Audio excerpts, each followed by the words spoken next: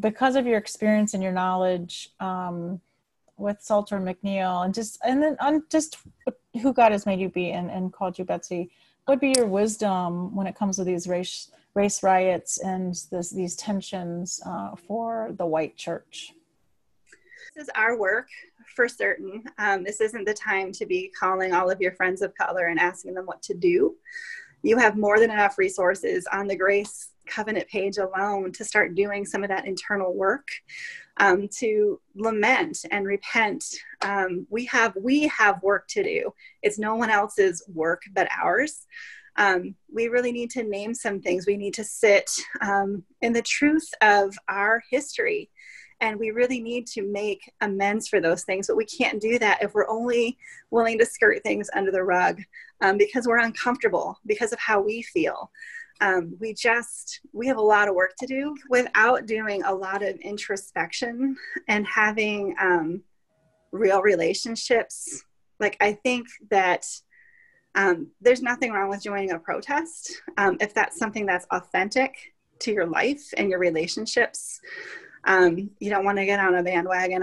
I feel that there's a lot of inauthenticity that goes along with that. How we rally for people can look very different. Supporting Black-owned businesses and making that a priority. Understanding where your food comes from, who benefits and who is being harmed. Like, how involved are you in your community groups? Like, how well do you know your neighbors? Especially neighbors who think differently from you. How are you the hands and feet to Jesus on your block? Like, who speaks into your life, who you give authority to speak truth to you is a big deal. If you are only listening to white authors and theologians, those are not giving you a full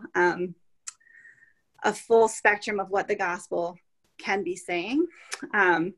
It doesn't necessarily mean that every perspective has merit, but who we introduce our ears and hearts and minds to speaks a lot to the outcomes of what our hands and feet will continue to pursue.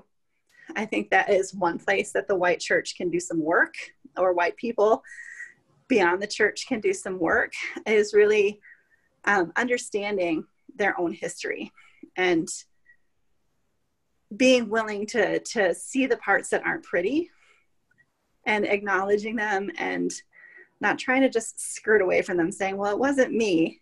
It's like, well, whether it was me or not, like, we still benefit a lot from generational injustices.